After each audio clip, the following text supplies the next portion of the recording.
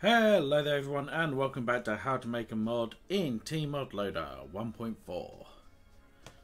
This episode is going to be a bit different than usual. If you're using the preview versions of TMODLOADER, which is what I use when modding, there's been a lot of changes to how Terraria, how TMODLOADER now handles a lot of code. So if I click build and reload on our tutorial mod, you'll notice that it's coming up with some errors. So I'm going to be going through everything I've covered in the videos and what has changed. So we're going to jump over to Visual Studio now, and we're going to be starting with our world system. So we're going to get an underline here where it says no suitable method to override. All we've got to do for this is just change the total weight from float to a double. And that's that. In our ore generation, world surface is now no longer a thing.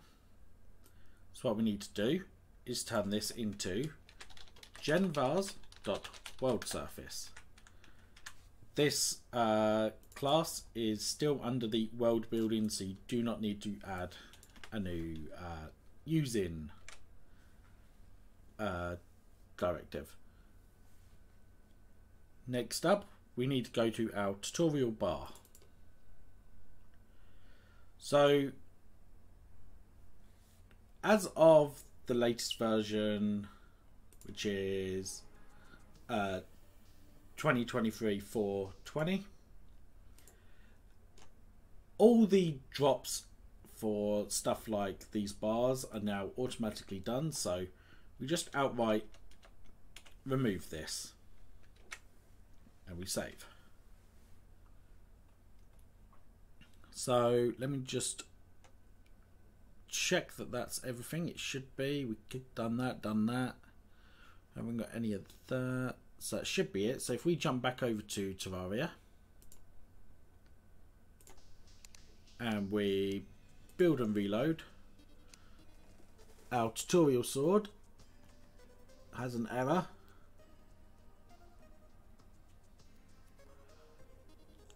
Yeah, okay, interesting. So let's go back over to Visual Studio, our tutorial sword. We now no longer can use these, it seems. So we just do that, save.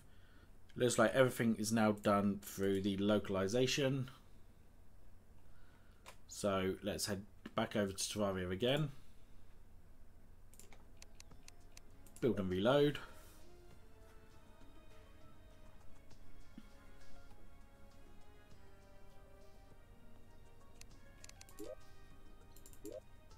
And this time it should work.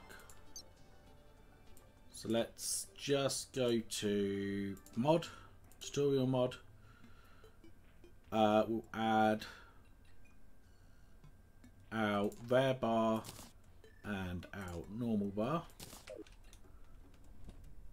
So let's place our normal bar like that. Now the rare bar on top. So now if we break the var, it now just drops the var and it drops the normal. So there is one more change which has possibly happened. So let's just go back over to Visual Studio again. If we jump over to our custom workbench, did not mean to open that. Nope, go away. Our custom workbench. Apparently we can get rid of this. So I'm just going to comment that out. Jump back over to Terraria. Build and reload. Just see if everything worked. single player. So now if we place our custom crafting tile, tutorial, custom crafting, if we place this and we break it, it now drops automatically. So basically you can remove all the drop and multi-tile kill code from all your tiles, as that now does it automatically. So there are some improvements, but this is only if you're on the latest version. It's also worth noting, if you are on the latest version, you want to make sure you have .NET SDK 6 installed. Otherwise you'll get an error message when you click on develop mods. If you already have Visual Studio 2022 installed, there's a chance that you won't have .NET 6 installed. You'll want to go to the Microsoft website and install it, assuming you're on Windows. Not sure about other platforms.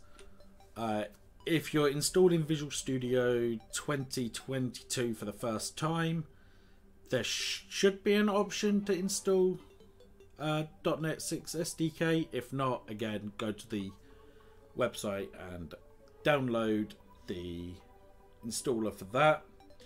To check that it's installed, use the command prompt and do .NET --list SDKs, and if it lists version 6, then you'll be able to mod in Terraria. So that's covered this migration stuff. There is a lot of changes. I'll add a link in the description about the changes that have happened. Until then, thank you for watching, and goodbye.